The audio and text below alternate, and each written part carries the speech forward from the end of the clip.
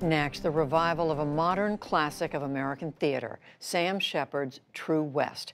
The play has been a magnet for great actors since it was written in 1980. At the famed Sardi's restaurant, Jeffrey Brown recently spoke to the latest duo to take it on.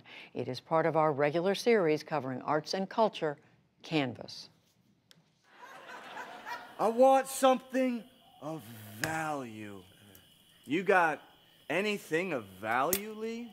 True West is a tale of sibling rivalry spiraling to the breaking point. I am about to kick your ass out of here in 1 minute. Oh, now you're gonna kick me out. Oh, now I'm the intruder.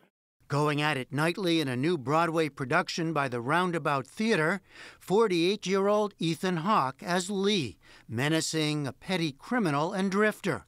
And Paul Dano, 34, as Austin, a buttoned-up, straight-arrow Hollywood screenwriter. Two brothers locked in a psychological and eventually physical battle of wills. Now what'd you do, Lee? While house-sitting their mother's Southern California home. Hawke was first approached about the revival several years ago. I was planning to say I'm the wrong guy. And between the phone call to plan the meeting and the meeting, Sam passed, you know? So the meeting took on a whole different tone. Sam is Sam Shepard, the Pulitzer Prize-winning playwright and actor who died in 2017 and was known for his portrayals of rootless characters making their way at the fringes of the American dream.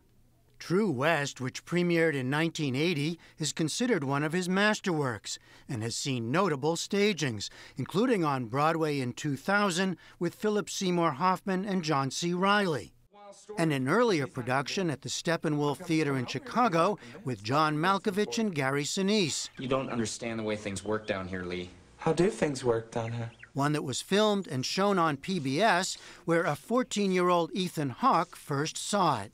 And I had seen or heard nothing like this play.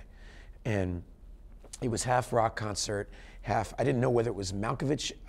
I loved, Steppenwolf or Sam Shepard, or was it the Hank Williams song in the beginning? What was it that was so good? But it did something to you. It did something, and then I went to the library and I got 7 plays, and and I just started chasing all this stuff. Good writing, the more times I've read the play, including throughout our entire process, the more there was to be mined, and that's the most exciting thing. Sam Shepard is unbelievably funny, and he's a deeply spiritual man, and he's got a profound sensibility about America, and it's not knee-jerk macho. It's many, many things. He said it was the most authentic Western he'd come across in a decade. He liked that story, your story. Yeah, what is so surprising about that? It's stupid. As the play develops, the brothers' roles shift. Hey, that's my story we're talking. It's idiotic. 2 lame brains chasing each other across Texas. Are you kidding? With older brother Lee encroaching into his brother's turf, writing, with unexpected and unwelcome success. Who do you think's gonna see a film like that? All right, first off, it's not a film. All right, it's a movie. That's something Saul told me. Oh, he did, huh? Yeah. Sam is trying to write about a self. It's not that Austin and Lee are the same self, but each self is hurt and fractured, and we get these double natures. There's these aspects that are spinning around and creating these cyclical, cyclone that these guys are caught in. Yeah, and parts of ourselves that we reject or that we're afraid of or running from. Yeah. By the second act, much alcohol has been consumed and mayhem ensues. The actors, working with director James McDonald, had to decide how to play it.